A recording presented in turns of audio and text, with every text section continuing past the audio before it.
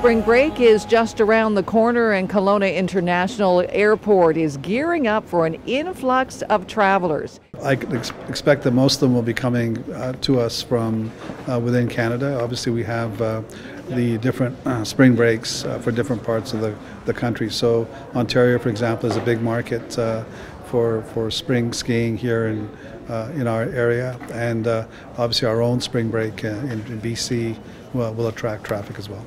Even with the loss of discount carriers, Lynx and Swoop, and cutbacks in some flare service, numbers are expected to be high. The numbers we're looking at between March 15th and April the 1st is about 125,000 people.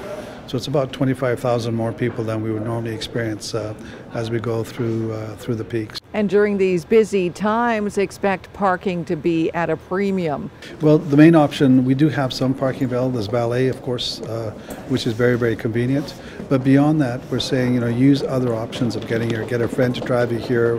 We have our taxis, we have U-Ride. Be prepared by checking in online before you come to the airport. You're also being advised to anticipate delays because snowy weather persists in many parts of the country well into the spring. At Kelowna International Airport, Cindy White, Castanet.